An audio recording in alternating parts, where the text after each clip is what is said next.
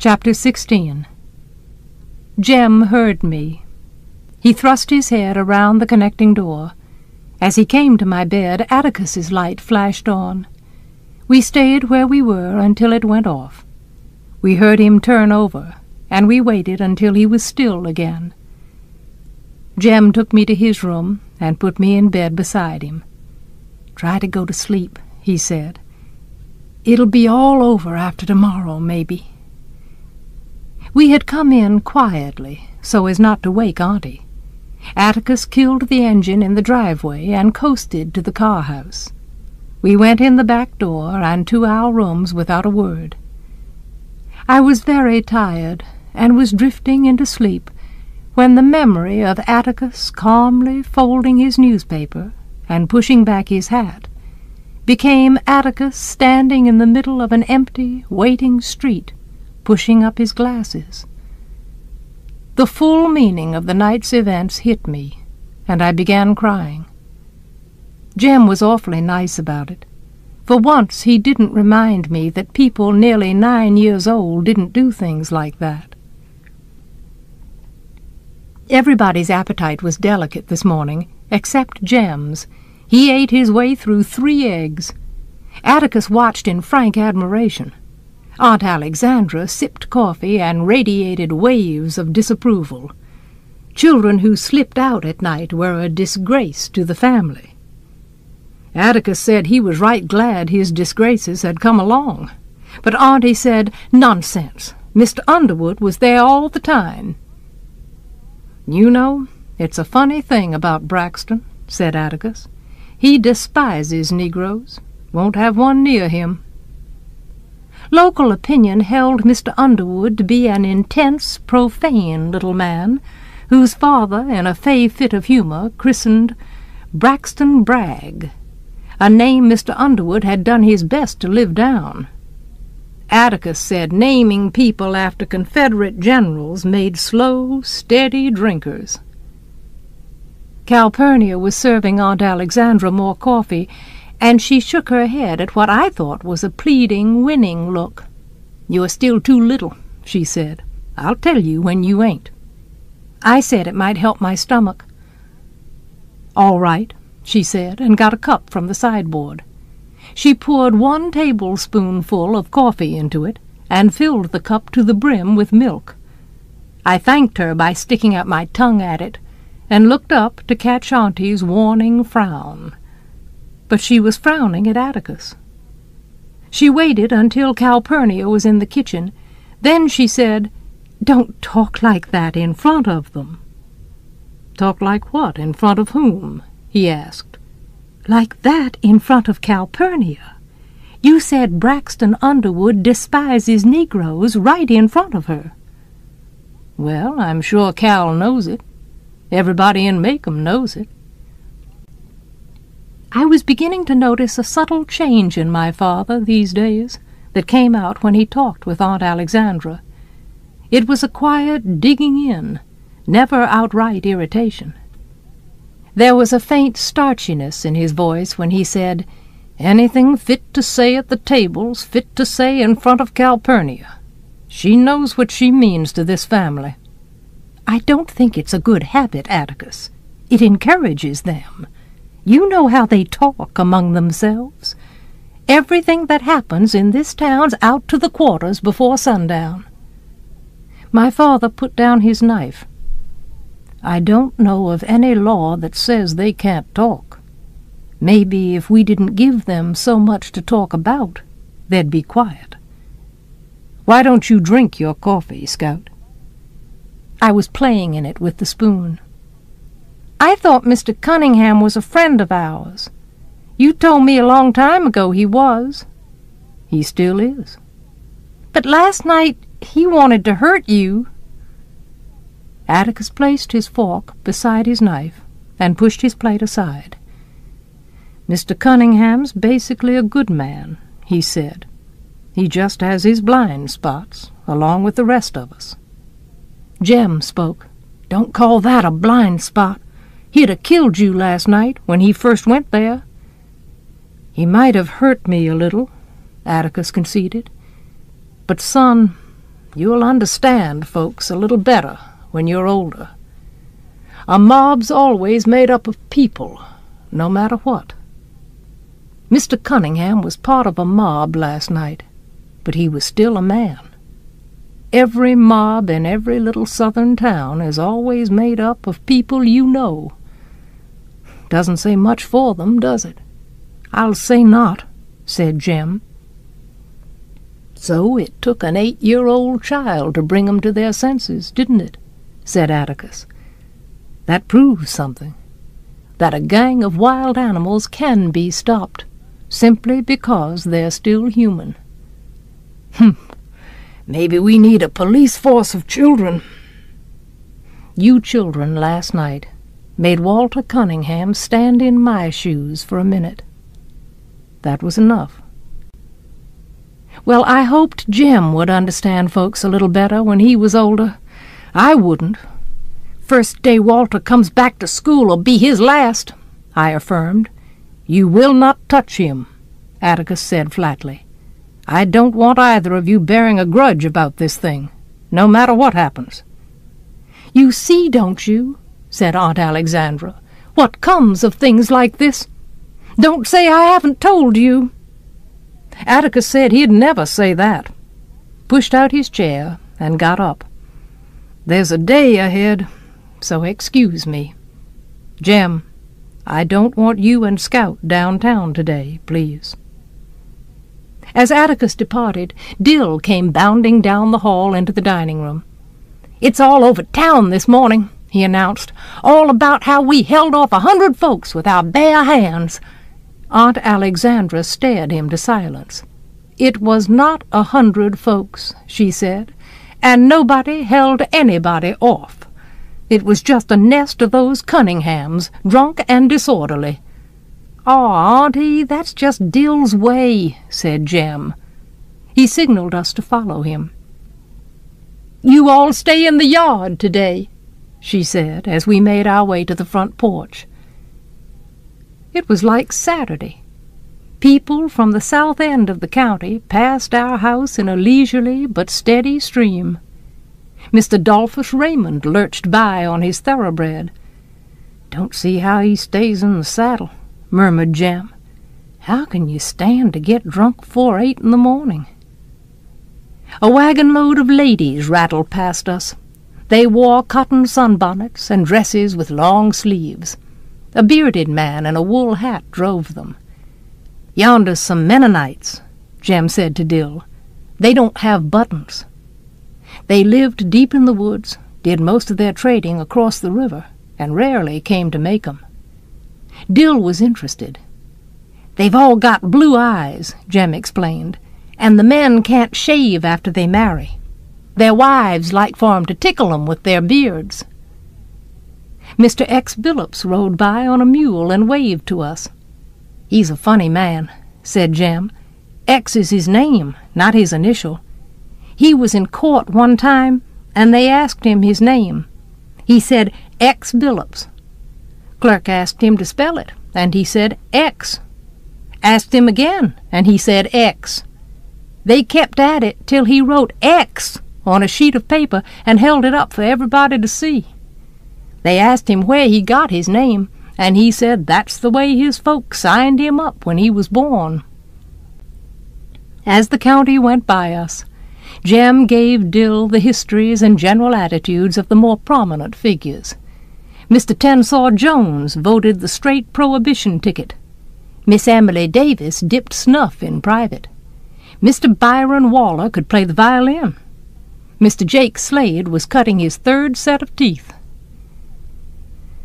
A wagon-load of unusually stern-faced citizens appeared. When they pointed to Miss Maudie Atkinson's yard, ablaze with summer flowers, Miss Maudie herself came out on the porch.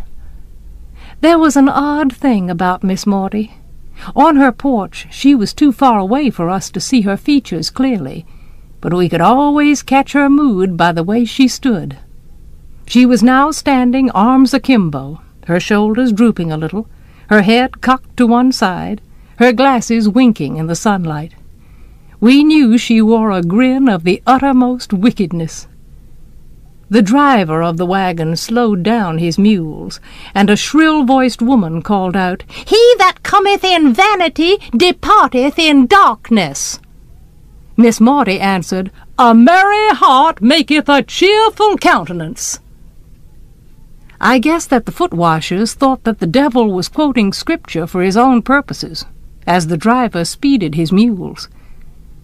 Why they objected to Miss Maudie's yard was a mystery, heightened in my mind because for someone who spent all the daylight hours outdoors, Miss Maudie's command of scripture was formidable.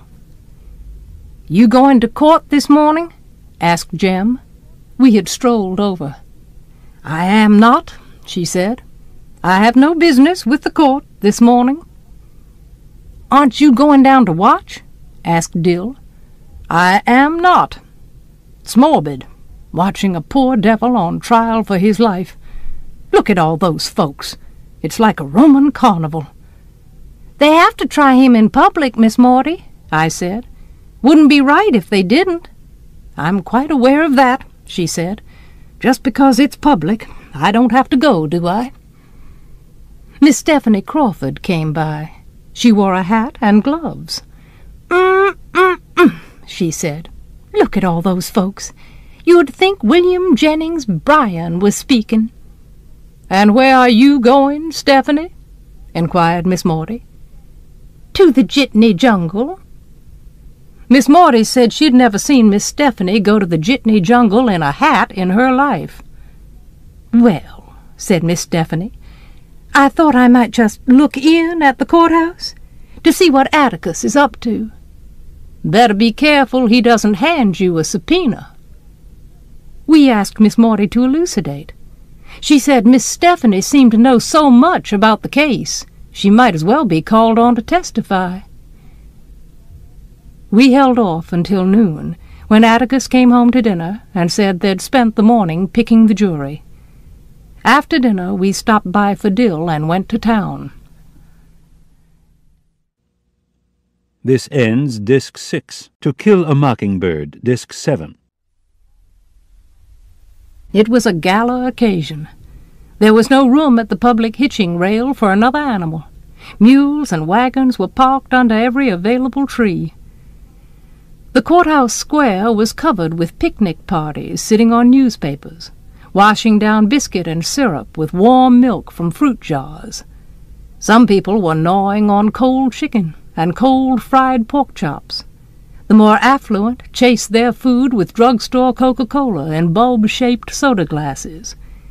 Greasy-faced children popped the whip through the crowd, and babies lunched at their mothers' breasts.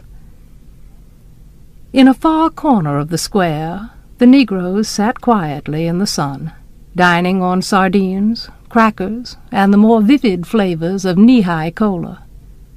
Mr. Dolphus Raymond sat with them.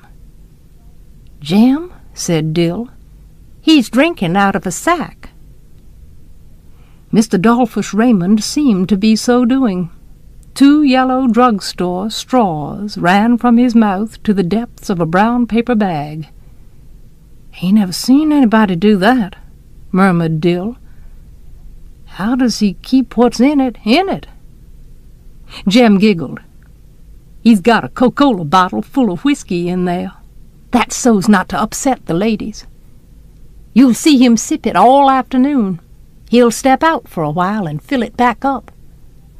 Why's he sitting with the colored folks? Always does. He likes 'em better'n he likes us, I reckon. Lives by himself way down near the county line. He's got a colored woman and all sorts of mixed chillun.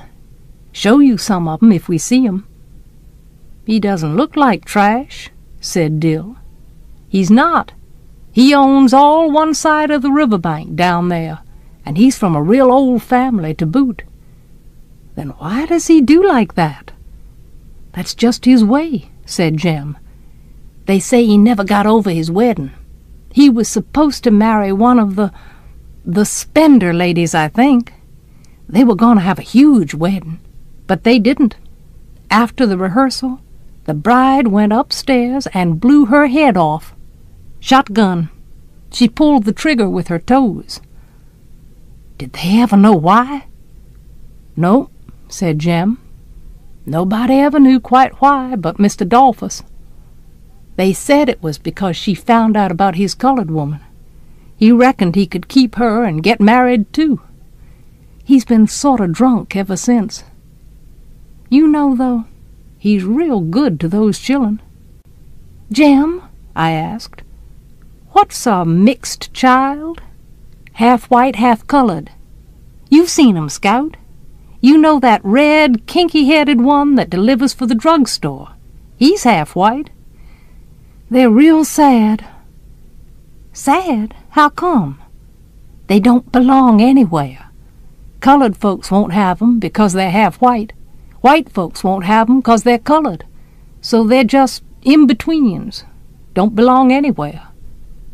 "But Mr. Dolphus, now, they say he's shipped 2 of his up north. They don't mind 'em up north. Yonder's one of 'em."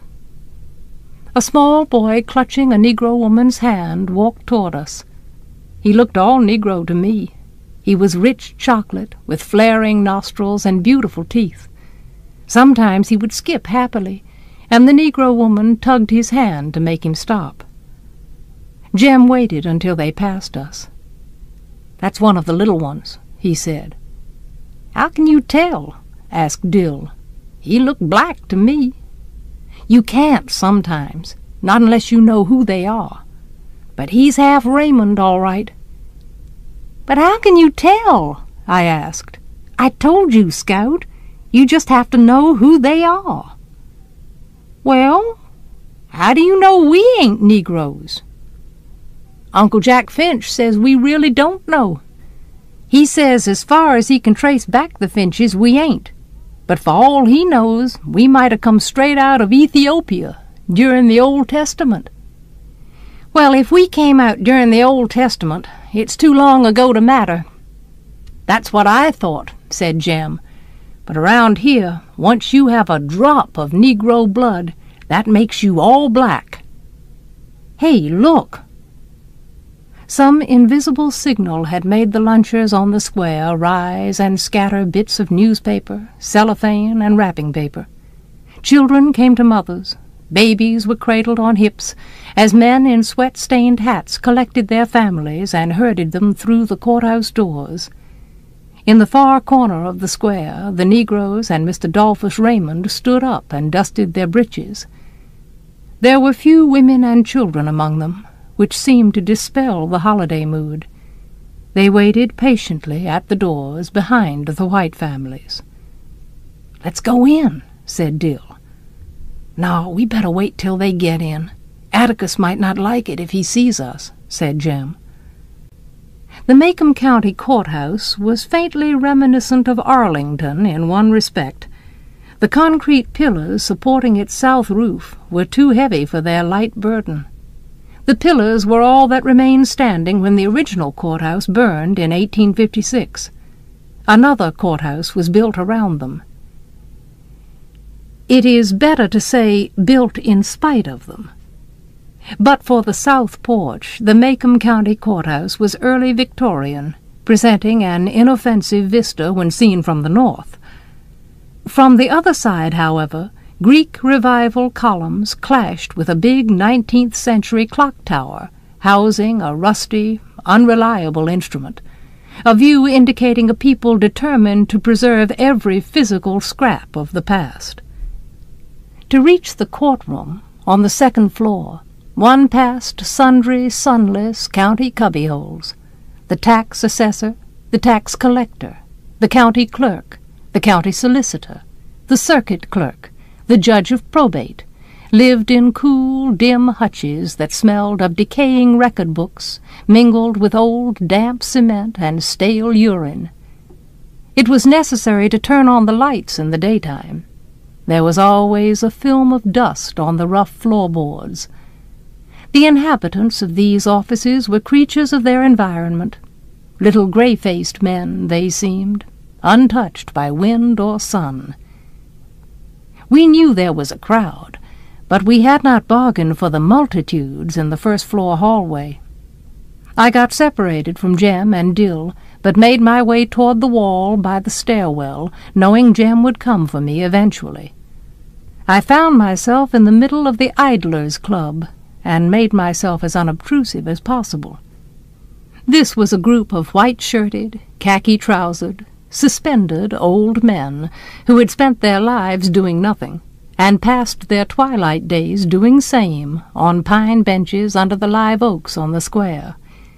Attentive critics of courthouse business, Atticus said they knew as much law as the Chief Justice, from long years of observation. Normally they were the court's only spectators, and today they seemed resentful of the interruption of their comfortable routine. When they spoke, their voices sounded casually important. The conversation was about my father. "Thinks he knows what he's doing," one said. "Oh, now, I wouldn't say that," said another. "Atticus Finch is a deep reader, a mighty deep reader." "He reads, all right. That's all he does." The club snickered. "Let me tell you something now, Billy," a third said. "You know the court appointed him to defend this nigger." "Yeah, but Atticus aims to defend him." "That's what I don't like about it."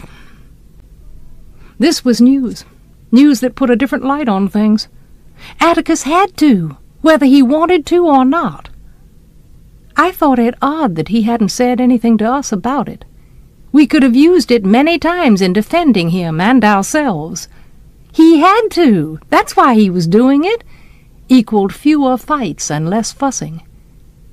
But did that explain the town's attitude? The court appointed Atticus to defend him.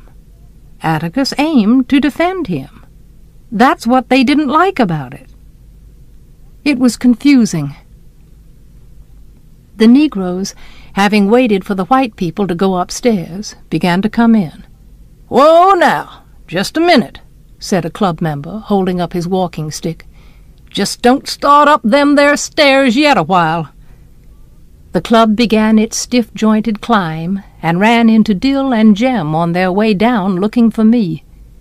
They squeezed past, and Jem called, "Scout, come on! There ain't a seat left. We'll have to stand up."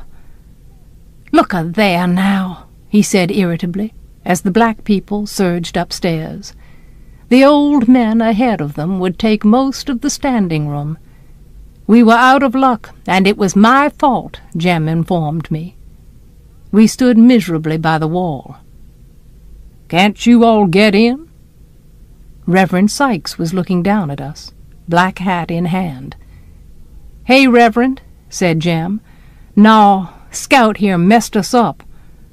"Well, let's see what we can do." Reverend Sykes edged his way upstairs. In a few moments he was back. "There's not a seat downstairs. Do you all reckon it'd be all right if you all came to the balcony with me?" "Gosh, yes," said Jem. Happily we sped ahead of Reverend Sykes to the courtroom floor. There we went up a covered staircase and waited at the door. Reverend Sykes came puffing behind us and steered us gently through the black people in the balcony. 4 Negroes rose and gave us their front-row seats. The colored balcony ran along 3 walls of the courtroom like a second-story veranda, and from it we could see everything. The jury sat to the left, under long windows. Sunburned, lanky, they seemed to be all farmers, but this was natural. Townfolk rarely sat on juries. They were either struck or excused. 1 or 2 of the jury looked vaguely like dressed-up Cunninghams. At this stage they sat straight and alert. The circuit solicitor and another man, Atticus and Tom Robinson, sat at tables with their backs to us. There was a brown book and some yellow tablets on the solicitor's table. Atticus's was bare. Just inside the railing that divided the spectators from the court, the witnesses sat on cowhide-bottomed chairs.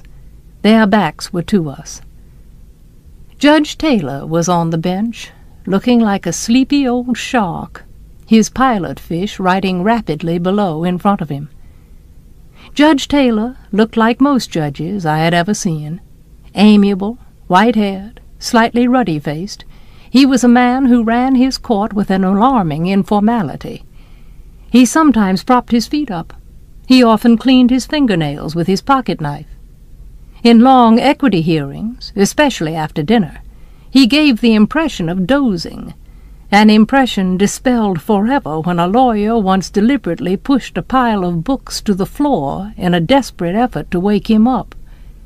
Without opening his eyes, Judge Taylor murmured, "Mr. Whitley, do that again, and it'll cost you $100.